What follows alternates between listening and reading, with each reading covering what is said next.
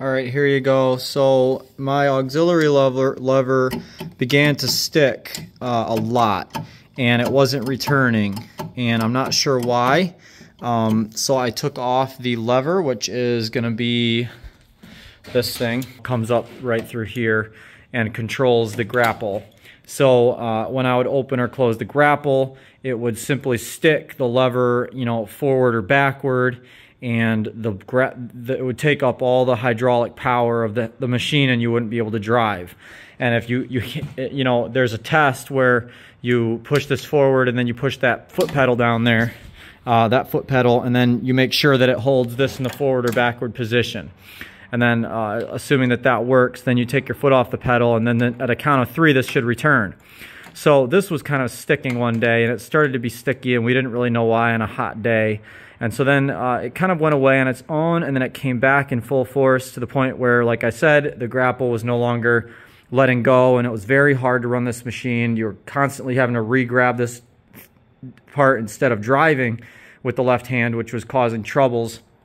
So when you take this off, obviously it's just got a 1/2 inch nut there, and then a 1/2 inch, which I don't know if is welded, but it's screwed all the way into the threads. Take off these Allens right there. They're 5/32, and I only have 2, which would be that one right there, and then the one on the other side right here.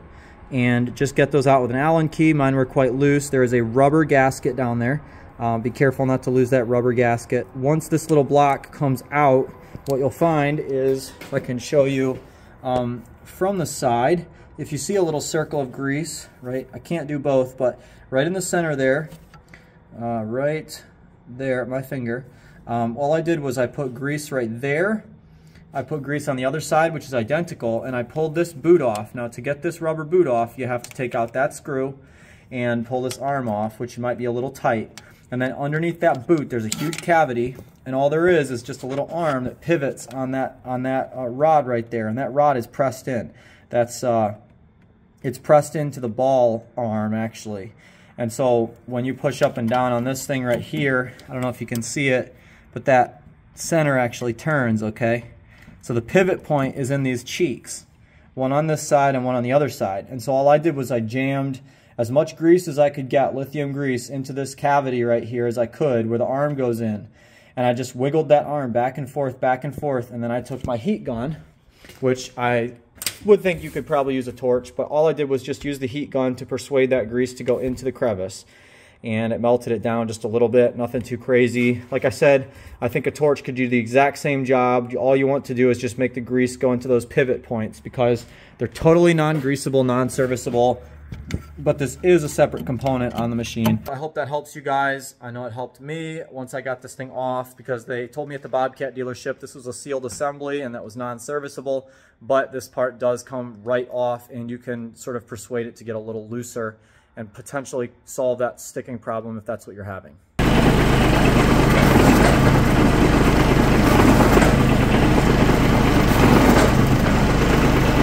Works perfect. To sum up this video, this is an awesome reason why you shouldn't just start throwing parts at something whenever it breaks down.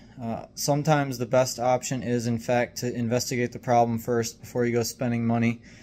I saved $2,500. This part, which is a valve, control valve, they call it, literally $2,500 from Bobcat, and it's non-serviceable.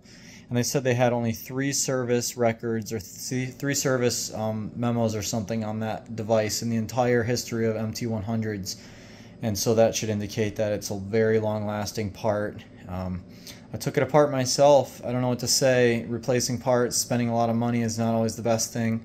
This actually tipped me off to go on vacation. I couldn't take it anymore. What's funny is it only took me like an hour once I had calmness in my spirit and I was able to work on it. But it was just so stressful. You know, it was like making the machine very hard to operate and drive. But as soon as a little bit of grease got into those pivots, it was all good to go. But obviously, I don't know how they were supposed to get grease. Obviously, whatever lubricant was in there when it was built went away.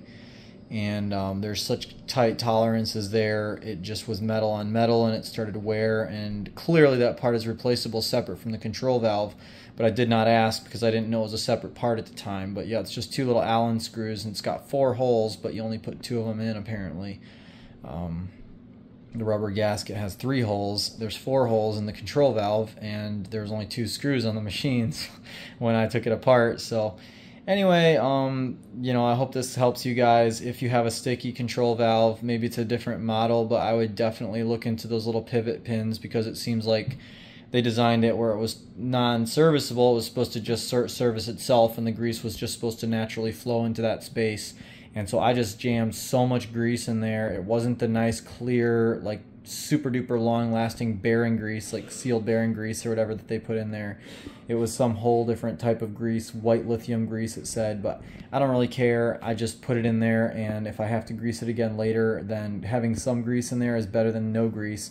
Obviously, just having grease nearby down the you know, component a couple, you know, centimeters is not sufficient to grease those pivot points. They actually have to be greased, and the heat helped it to go right in there and loosened it up too.